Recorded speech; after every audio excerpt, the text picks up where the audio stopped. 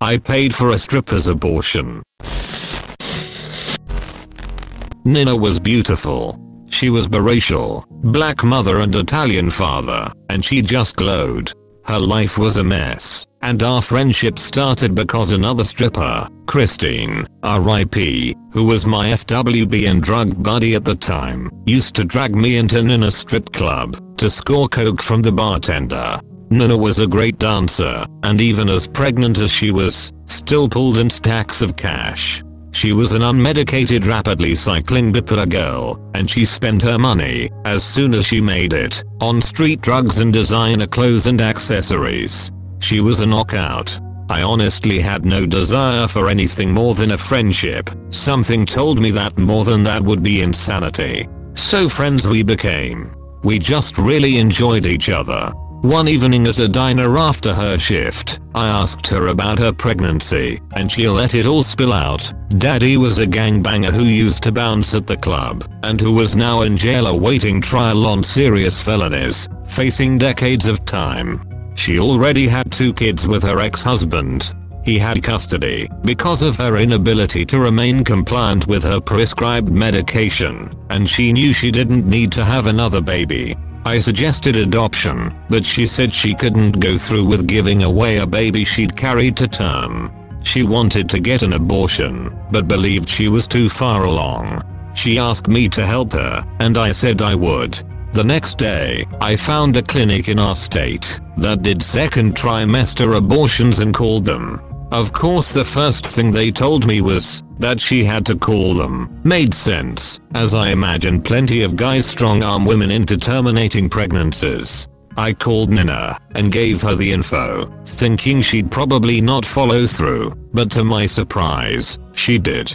They have to examine me first to make sure it's still legal. If it is, I have to go there 2 days in a row, once to have it done, and the second day for a checkup. It's $600 and I don't have it. Can you help me? Will you do this with me? She asked. I agreed. The next day, we drove an hour to the clinic. To our surprise, there were no protesters outside, but once inside, I could feel Nina trembling beneath my arm. Eyes bored holes in me like sharp daggers. People mistaking my act of friendship as an easy way out, or an act of coercion. We walked silently to the front desk and checked in. Her visit confirmed she was 23 weeks, a week shy of the legal limit in our state. We paid the $600 and sat down to await her procedure. Soon she was called in and emerged after an hour looking positively shattered. We left and took a room at a nice hotel near the clinic. She slept hard. I worked on my laptop and eventually went out for Chinese food, bringing back some soup for Nina. She ate it, then broke down crying, expressing sadness but also gratitude and relief. I also had mixed feelings of sadness and comfort at the opportunity to help a friend out of a bad circumstance. Soon, we slept. The next day's appointment was brief but positive. She was in good condition and was given a note for a week's sick leave. Not sure if strip clubs offered paid sick leave, but she said it was enough to hold her job there while she recuperated. I drove her to her apartment. We stopped at the diner for lunch, and she thanked me. Nobody in my life has ever been this nice to me without expecting something in return, she said. I'm your friend. This is how friendship is supposed to be. Someday I may be on the downside of up, and it'll be your chance to help me out. I replied. We remained friends for about 2 years, after which she moved to California with her then girlfriend, and predictably, we lost touch. It feels good to finally tell someone this story. 20 years and I never told anyone. I remain grateful for the chance to have helped someone out of a real jam. Wherever she is, I hope she's doing well.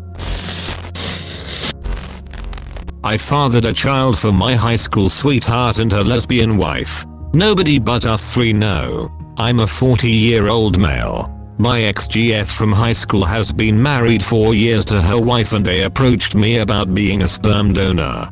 I had just broken up with my GF and really gave it some deep thought. I've been close to her since high school and we even thought about giving it another try about 5 years ago, but it didn't pan out. I broke up with my girlfriend at the time, and during that time is when I went to my ex's house and we tried on 2 different occasions to inseminate at home with an at-home kit they had purchased. I had read that it's illegal in some states, but we tried it anyway and well, it worked.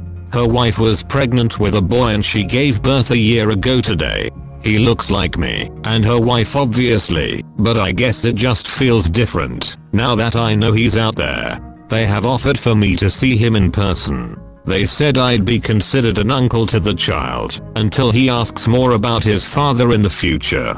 My family would be pissed, and so would a lot of people on both sides if they knew, but I just have a good feeling about it, and he seems to be very happy.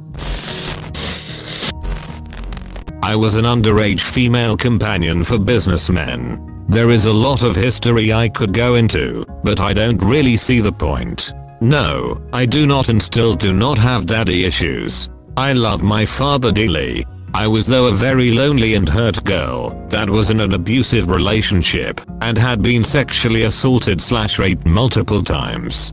The man I was with when this first started, he was, when I say abusive I mean one night I smiled at a male cashier too long, so he pinned me to the wall and beat me until I could not walk. I was in bed for days and was barely conscious. One night when my boyfriend was working the night shift, I decided to go online and find a chat room. I do not condone cheating, and it was wrong of me, but at the point I just wanted someone to value me, even if it was some creep online for a few minutes. I spent a few hours chatting and sending pictures as you do. I continued to do this for a few weeks, until I meet a man. Let's call him Nick. Nick was a married businessman from Russia. He had 2 children, one 5 and one my age at the time, 14. We began to talk. I was always upfront about my age. He never seemed to mind, always saying I was his little love, his pure princess. We got to know each other very well and developed a routine that would be common with all the men I entertained. He would text me when he was leaving work so I could get ready and set up. He would go home, lie to his wife about meetings and paperwork, and talk to his children briefly before sitting down in his office chair a few doors down from his daughter that was just as young as me. We would begin by talking about his day. Truly, I would just listen as he went on about idiots at work and due dates. Then he would want to hear about my day as well as pick out my clothing for tomorrow and deciding if I had been a good enough of a girl to wear underwear. After this, he would let me know it was time for the show, which I'm sure you know, was really me taking my clothes off and showing him a good time. Depending on the night, we would sit and talk a while longer, him demanding I stay naked the rest of the hours we talked. On multiple occasions, I was sent tickets to go and see him. Luckily, I was smart enough not to. As this companionship ended, another started and that continued. I had, if I recall correctly, 3 in total. I don't mind sharing the other 2 men, and what happened with them or sharing more. It feels good to finally let the secret out. But, if no one is interested, I would rather not waste the time. I have lied about having relationships for the past decade just to be socially accepted. Male 28 here, never had a girlfriend, never kissed anyone let alone have sex. I feel belittled seeing people 10 to 12 years younger than me living their sexual fantasies. I've been made fun of, both by guys and girls alike. Girls can't stop pitying at me, while guys can't stop teasing me. So, to get rid of all these haunting experiences, after college ended, I have given a random number to the relationships that I have had in my dreams. The results have been positive. People don't look at me like a loser anymore. I'm in grad school right now, and seeing everyone talk about their past relationships makes me angry at myself. I feel like punching my face. It's not a good feeling to know that you've been lying to yourself for more than 7 years. There have been days where it's just hard to focus on my studies, career, anything. I just feel like sitting and crying, but the tears just won't come out. Today is one such day. Thanks for reading. Have a good day, everyone. I love to pay random girls to perform my fetish. So basically I have a huge fetish for girls in crop tops. I don't know why, but I find women teasing their stomach so sexy. So I used to get cam girls to show off in the outfits for me, but it wasn't scratching my itch enough.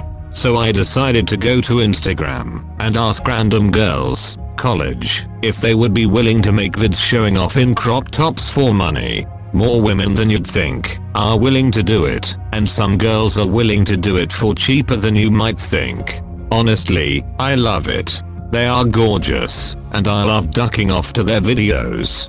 The ones that respond seem to like showing off too. Some are better at teasing than others, but seeing how each girl decides to tease is part of the fun. But of course I feel some shame doing it. I'm always respectful to them, but each time I go to pay them, I do feel a tinge of remorse. So I don't know, that's why I decided to post here.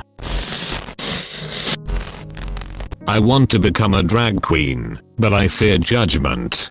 Okay, so I've been starting to drag for about 2 months now, and I've always loved creating art, and I've always wanted to have a career that I could be creative in as well. I only really dress up late at night, and when my family is usually in their rooms. My mom is very accepting, but my twin brother has always kinda been a little closed-minded, and so whenever I hear him coming downstairs or to my bedroom I feel the need to hide it from him.